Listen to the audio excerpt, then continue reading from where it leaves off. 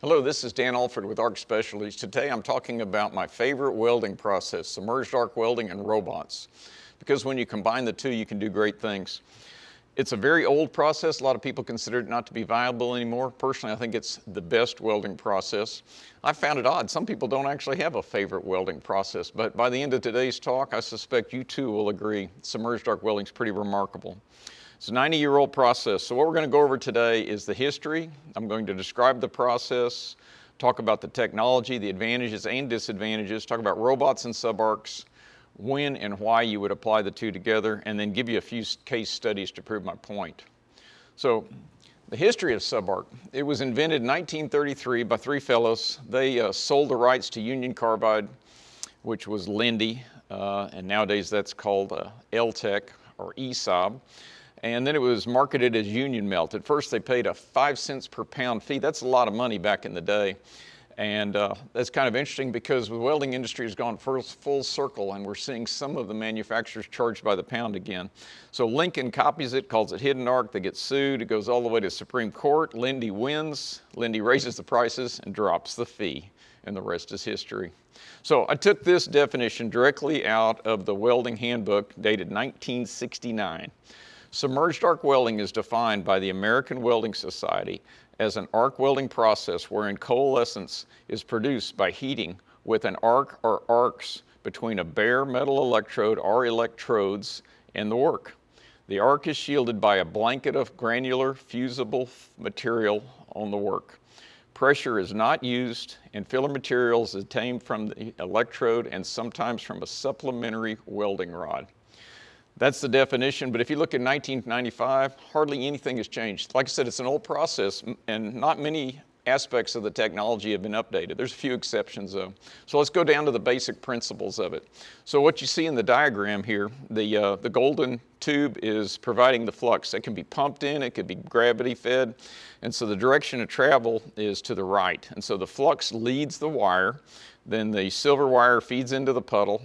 That wire is energized from a power supply, could be AC or DC, and then beneath that puddle or that flux covering, we have a weld puddle beneath that, and above that we have molten flux. And so the arc is completely shielded. It's contained underneath the flux and the slag. You don't see any arc, you don't see any smoke. And the beauty of this is the flux actually acts as a deoxidizer, so you get some extremely high quality welds with very little oxide. So that's the basic principle. But this is why I like the process. This is the deposition rate chart. And on the left side, you can see it goes from 0 to 1.6, and these are pounds per minute. So you can imagine at 1 pound per minute, that's 60 pounds per hour. And here's my point. If you plot where gas tungsten arc or TIG is, we're way down here below 0.1 pounds per minute. MIG is a little bit faster, and flux core is faster yet, maybe 20 pounds an hour, but nothing approaches the productivity of submerged arc welding. Because in the field of welding, productivity is deposition rate. That's pounds per hour deposited. You can't beat subarc. So we'll get into the advantages. There's no visible arc. We have the highest deposition rates up to 100 pounds. I've only gone to 60 personally. High speeds up to 100 inches per minute. It's very easy to operate. It's pre-qualified by the American Welding Society in their D1.1 structural welding code. And this is noteworthy because that indicates to me that it's a process that's so reliable, you don't have to qualify it. It's pre-qualified. We have a very low defect rate, low fume generation, deep penetration. You go up to 70% base metal if you're using electrode positive, and if you want low penetration, we can go electrode negative, and you have down to 10%. So you can go either way with this. What are the disadvantages? It's only used on ferrous, steel, and nickel alloys, so it's limited in what you can do with it. It's only used in the flat and horizontal. Of course, there's a few exceptions, like some of the big storage tanks, but generally flat and horizontal. And you must remove the slag between passes. And then flux is required. And usually you have to use 1.5 pounds of flux per pound of wire. And normally this requires automation. There's a few exceptions. They had some squirt guns back in the day where you could subarc by hand, but really it's an automation process. And flux handling can be cumbersome, particularly if you have a hydrogen-sensitive material where you have to make sure the flux remains dry and baked out, and it has high heat input, which means you need a relatively large workpiece for this to work for you. So we're going to talk about the variations on submerged arc welding. There can be multi-wire, narrow gap, AC, straight polarity, constant current. You can add additional filler material, and we'll talk about electroslag. So here's the multiple wire. Most long seam welds on line pipe are welded with multiple wire submerged arc. So what you can see there is leading it is a flux tube, dropping the flux in. In this case, we're going from right to left. And then we see 2 wires, and then we have behind it a flux vacuum. We're sucking up most of the flux and recycling it. And this way we can double our deposition rate by running multiple wires. I've seen them as many as 5 wires on some of the pipe welding machines. And you'd think this would increase heat input, but you can pretty much treat each wire as though it was a separate welding power supply and separate weld.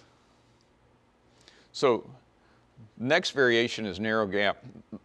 To speed up welding, one way to do it is you reduce the groove from a 75-degree included angle all the way down to 14. This means you have much less weld volume, which means less weld time, less wire usage, and less distortion. Unfortunately, this requires more complicated equipment, and the fit-up is more challenging.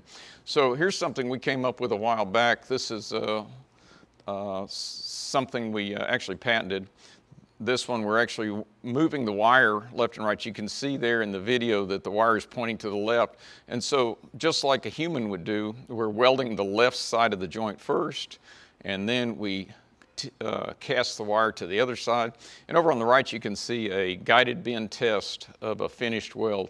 We're able to weld a square groove a couple inches thick with submerged arc, something you can't normally do. This is something we invented just before Fukushima. And we were convinced that this was going to be useful in nuclear power. And then we had Fukushima, so nuclear power kind of went away. But now there's a renaissance in nuclear power, so we're hopeful that we'll get to run this again. So here you actually see it welding.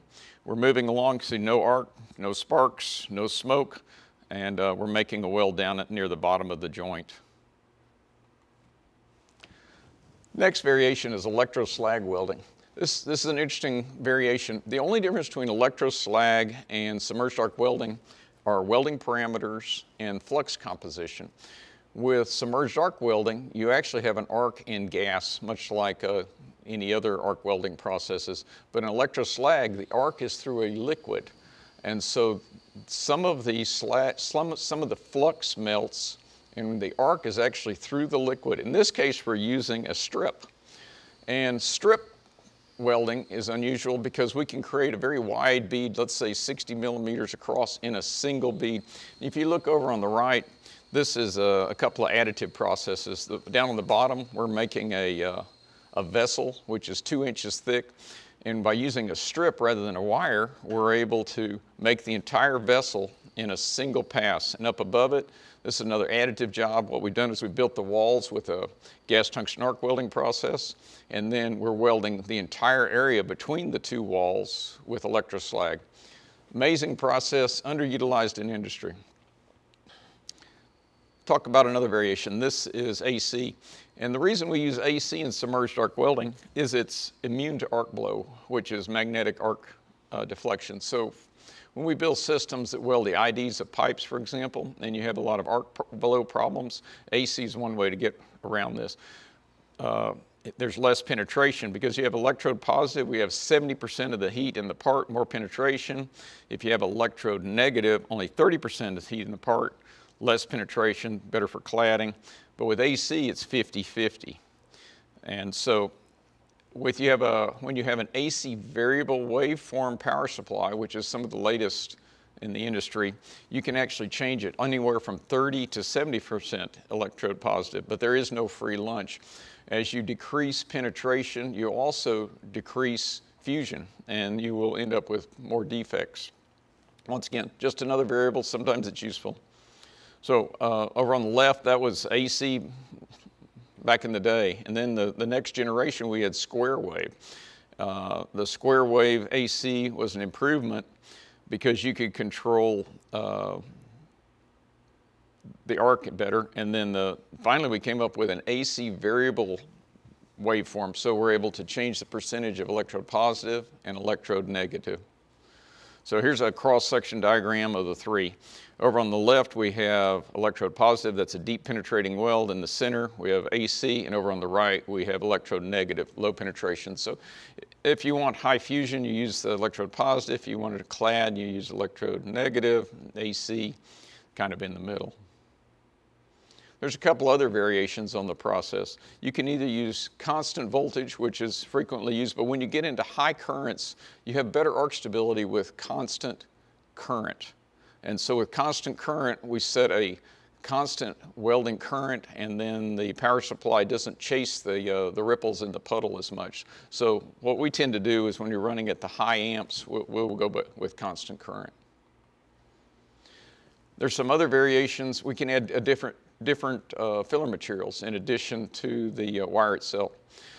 You can add bulk powder. We've been known to put metal powders ahead of the flux and then flux on top of that and then weld over that. And you can do that to either increase deposition rate without adding heat or changing chemistry.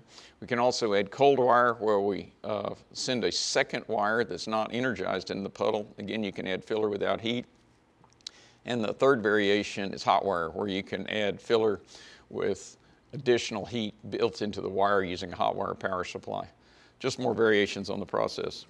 So what's the point of the flux? So here's some submerged arc welding flux. It's a granular, looks much like sand. The first reason for it is to shield from air, because when you have heated metal, it reacts very quickly with oxygen and nitrogen. Second function of this is a deoxidizer, and this is one of the reasons I like the process, is because unlike gas shielded processes, you actually have a deoxidizer in the flux. So if you have any oxides present, the deoxidizers will scavenge them. It provides some resistance heating, but most of the heat is provided by the arc. And they've been known back in the day to add alloying elements. So rather than having to have a specific wire for every application, you could add alloying elements in the flux. And it protects the welds after solidification. So when you finally peel the flux from the welds, the surface is almost always oxide-free. So what's not to love? It only works in the flat position because of gravity. So the problem with flux is you can't work upside down, you can't put flux overhead. So this is where robots come in. So robots will allow you to do parts which you couldn't do otherwise. So this is a BX groove. It's an oval, they call it a racetrack weld, and that's an actual sub-arc going on right now. You can see just a little bit of arc, little few sparks, and over on the right you see the finished weld. What we're doing is we're inlaying this BX groove with Inconel with submerged arc, and you can see on the guided bend specimen it's past the bend and it's fully fused, and that's an Inconel inlay. What you're seeing here on the left side is the flux is peeling away, and that's something we try to do. If you set your parameters correctly, the flux will actually peel away on its own, and this greatly reduces the problems of slag removal. So that's a good robot application. Since it's not round, you couldn't do it with just a turntable, but it's a great job for a robot. Here's another one. We're robotic submerged arc welding of flanges. And once again, this is a good robot job. The motion is too complex for a standard manipulator positioner type application, but it works well with the robot. This one I'm particularly proud of. This is a submerged arc welding of large fabrication. So imagine trying to weld a 3-foot pipe to a rectangular tube. And that's what you're seeing right now. This is sped up, of course, but the robot is an Arc 6 robot, and we're coordinating the motion of the robot with the part positioner. And so what's happening here is we're always keeping that torch in the flat position, actually slightly uphill. That's because that's the best way to weld with submerged arc. But you can see on a close-up here, as the robot rotates the part and manipulates the torch simultaneously, we're able to weld continuously around this part. I would say without a robot, the best way to weld this part would be actually 8 welds. You'd make 4 sub-arc welds along the major lines of the intersection, and then you would have a human weld around the corners. And this is the way most people do it in industry. The problem with that is every stop and start is a potential defect. And by using coordinated motion with our large Arc 6 robot, we're able to make this weld continuously, no stops, only one start, one stop, all the way through the part. It's a great application. It requires very large machines. There aren't any commercially available robots that can handle this, and that's why we build our own right here in Houston, Texas. So this one is additive manufacturing with SubArc. So what we've done is we went offline. I think we're using Robot Master, and we have designed this flange. You see it over on the right. And then we've sliced it, and then we've turned that part program into a robot program, and then we welded it with submerged arc welding. We could have done this with gas metal arc welding or some other additive process, but in this case, we're welding at several times the rates you would do with a gas metal arc welder. And better yet, we have no oxide problems. One of the big problems I have with additive manufacturing is oxide buildup. Each layer has a certain amount of oxides. And the problem with oxides is they melt at a point much higher than the melting point of the steel itself. And so you can see we actually ran some mechanical tests. Sharpies, impacts, tensils, and yield were all acceptable on this part. Over on the right side, you see the finished part. We only machined half the flange just to demonstrate what we've done. But it's a great process for additive because we have very sound welds, no oxide problems, and extremely high productivity due to the high deposition rates. This is something we've had a lot of success on. We're welding up the blowout preventer ram bore cavity. The problem with the ram bore cavity, this is just a mock-up here. This oval simulates the ram bore. This is our submerged arc torch. You can see the wire going around the corner. These are actually rollers because with submerged arc, you're using large wires. So if we zoom in close on this torch, you can see the torch is slightly uphill. That's the goal in submerged arc welding. You want to weld slightly uphill. That reduces defects. And so we went along the flat area, and now we're rotating around the round area. But you can see what the robot's having to do in order to generate that motion. We're having to coordinate the motion of the part and the robot simultaneously. And by doing that, we're able to weld these blowout preventer cavities continuously without interrupting the weld, without stops and starts. We've got these running all over the world. It's a great application. It's interesting to me, the old way of doing this required welding perpendicular to the straight lines, which had two problems. A, it was slow, and B, you had too many stops and starts. Our technique, much faster. In fact, it's 7 times faster. And we're able to weld continuously. This has been a big success for us. So good application for submerged arc on large parts as long as you can manipulate the part and always keep your weld joint flat. Thanks for attending today. Hopefully now SubArc is your favorite process, just like me. And if you think you have an application for submerged arc welding on heavy parts, give us a call. Arc Specialties thrives on problems. Send us yours.